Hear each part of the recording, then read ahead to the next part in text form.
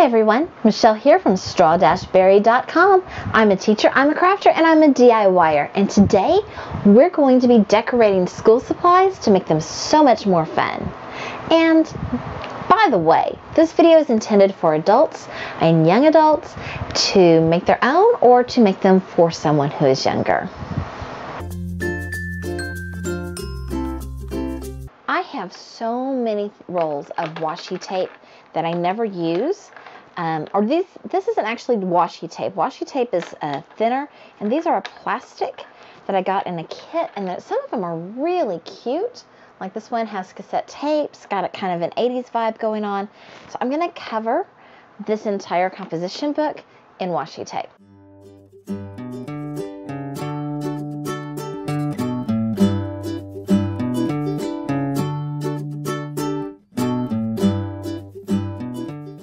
I'm going to take my craft knife and a ruler, and I'm going to go along this edge, pretty it all up.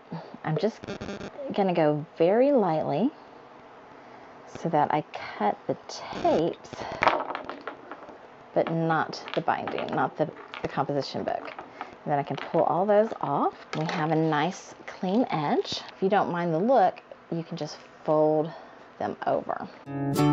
If you want a clean look, you can just cut them with your scissors. I've had these washis for several years, and a lot of them were brand new. It has a very 80s vibe to it.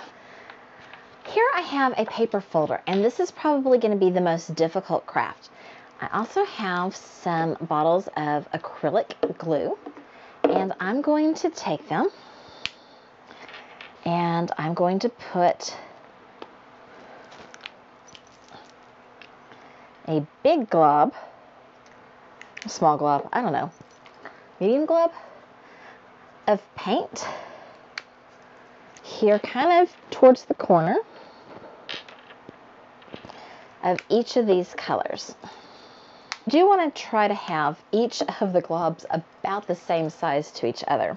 Now my original plan was to take an old gift card type thing, but I'm worried that it's not going to be quite large enough.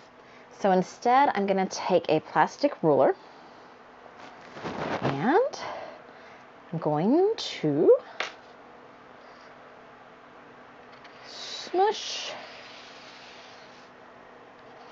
it into a rainbow. Ooh. I'm going to go back over, trying to make sure I get that red and that yellow. And one more time to get it to the bottom. And let's see how this looks once it dries. Oop, I should not have done that. Okay, hands off. Here is my folder all dry, and I'm taking this white marker. This is a multi-surface marker that you can use it on like dry erase boards, the black ones, and I'm just adding some little dashes here and there. And this marker is really weird in that you don't see it at first until it dries. And I think I'll add my name. I think this folder is pretty cute. It has kind of an artsy rainbow look to it. Now for this spiral, I'm going to cover it in wrapping paper. You could use whatever wrapping paper you have. If you're making this for your kids, maybe they have a favorite character that they like that you want to use. I'm just going to use this red polka dot. You could use Mod Podge, or you can make your own Mod Podge. This is just like half glue, half water, so it comes out pretty runny. Hold on, this is about to get messy. I'm just going to spread this out with my fingers. I'm going to take my wrapping paper, and I'm going to place it on top. And I'm going to put more of the glue water on top. Cover all of it really well. Now you might want to do this because you didn't use all your school supplies last year since we left school in March. Or maybe you've been out of work, so you have to use old school supplies and you just want to make them look new and bright and fun and friendly. Or maybe you just can't find anything you like in the store. All right, we're gonna let this dry. I probably used a little bit too much glue because this took forever to dry. So now all I have to do is go through with my scissors and cut it out. And as you can tell, this was an old notebook, already has some writing in it. A cute little spiral that other people aren't going to have one like it because it's my wrapping paper. I love cute decorated pencils, but they don't work very well. They don't sharpen very well, and they are a pain.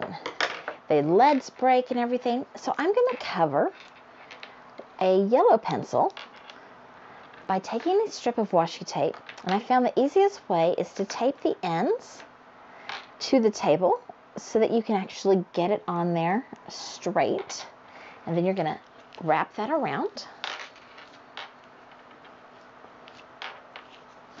And it's going to take 2 strips, and this one has a pattern, a striped pattern, so I do want to line up my patterns. So I'm going to look at it as I'm lining it up.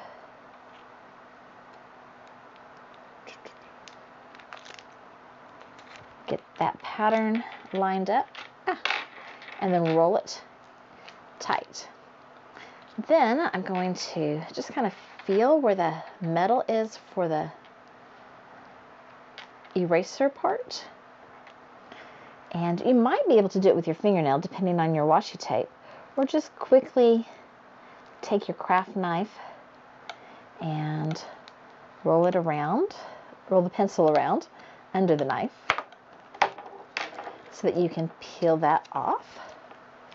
And then same thing on this side. I try to just find where since mine's already sharpened, I'm going to find where the wood is kind of meeting. I'm using real washi this time instead of the more plastic stuff, just so that it can sharpen a little bit easier. You can put it through your sharpener. You are going to have to clean your sharpener. It's getting a little gummy. And if there's a piece that starts to come off, just, you can tear it, rip it a little bit, and smooth it down. There you go. Who does not like their name on, say, their pencil box? And I like to put my letters on crooked, because then if it looks like you've done it crooked on purpose, you don't have to take all that time to line them up perfectly. For my next trick, we're going to cover this old 3-ring binder. It's a little dusty. And to do that, we're going to use contact paper. Now, I have been covering things with contact paper. I don't know. My mom used to cover things with contact paper. I've covered my dorm room counters, rental house counters. Actually, I did the kitchen counters in this house before we had them redone. I've covered avocado green dishwashers. Back when my kitchen was pink. There's so much you can do with contact paper. And so I'm going to cut out a piece just a little bit bigger than my binder. You can see I'm not worrying about cutting it straight right now. And I'm going to turn this over.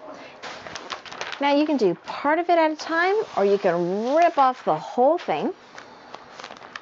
Now something this small, I think ripping off the whole thing might work the best. I'm going to stick that on there. So what I'm going to do here is I'm going to make a little cut right here in the crease. And that's just going to help the contact paper stay in place. So you are going to have this little blue line, but it's going to stay on a lot better. Hopefully, through the magic of editing, that was not as painful for you to watch as it was for me to do.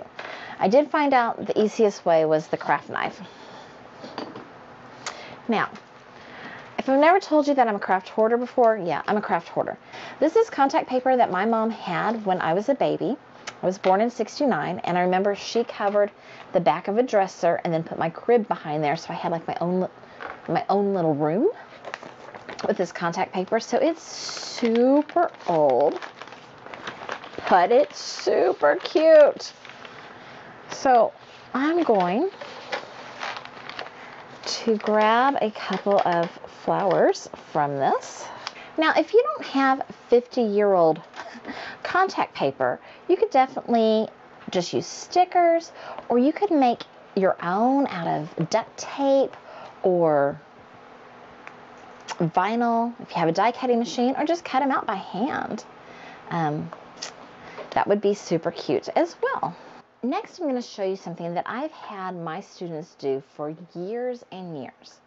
First, you want a piece of yarn, and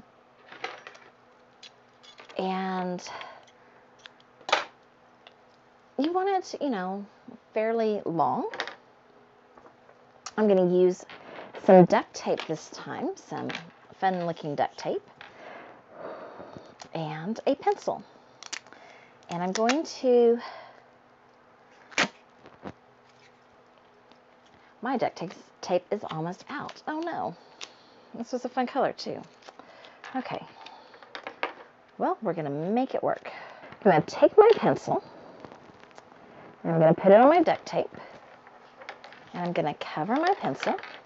Now, you can also do this without making it as pretty as I'm trying to make mine. You could just use plain old regular duct tape and just tape that yarn to your pencil. But if you have fun, pretty duct tape, why not make your pencil pretty too? Now, I'm going to take the other end, and I'm going to tie it into the ring on my binder. And I can put it in the pocket here, so that I always have a pencil and I'm not going to forget it or lose it. And this has worked really well. I've used this when I taught second grade. I've used this with middle schoolers. They all seem to lose their pencils, and so this is just a really good way of having it tied to your binder. All right, so let's see all the school supplies that we've created. This cool paper folder with the acrylic paint, and I went ahead and attached a pen to the top ring here so that you don't lose your pen. And this could be like maybe for one of your classes or something, and you always have your pen with you. Here is our spiral notebook that is covered in wrapping paper, and putting the glue on the top gives it a little bit of a harder coating, a little bit more plasticky, so it doesn't rip as easily. We have our composition book that has all these cool colors of washi on them. Our binder that's covered in contact paper, and inside we have a pencil covered in duct tape that is tied with yarn to the ring so that you're not going to lose your pencil. We have a couple of cute pencils that have been covered in washi tape, and a little pencil box with some stickers. Thank you so much for watching this video. I hope that you enjoyed it. I hope you'll take a little bit of time and make some of your school or office supplies just a little bit cuter. Like this video by giving it a thumbs up. Share it with some of your friends. As of filming right now, I am like 6 subscribers away from meeting my goal of 1,000. So if you could share it with a friend or two, I would really appreciate that. And leave a comment and tell me which thing that you think you might want to do first. Thank you so much for watching. Toodles!